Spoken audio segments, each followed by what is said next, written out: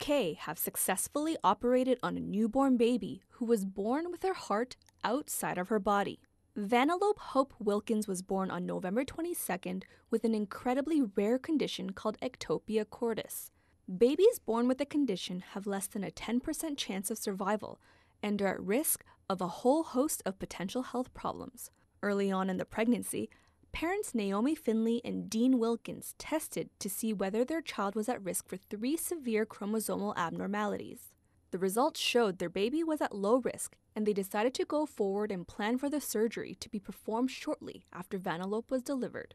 Surgeons at Glenfield Hospital in Leicester immediately wrapped the baby in a sterile bag, and at around 1 hour after birth, she was stable enough to undergo the procedure.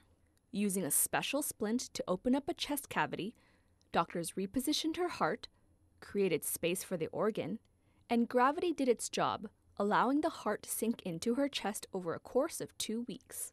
If you saw when she was first born to where she is now and what they've done, it's beyond a miracle, isn't it? The surgery was a first for the UK, but several babies in the US have survived the procedure, including Audrina Cardenas, who was born in Texas in 2012. For Global News, I'm Jenny Rodriguez.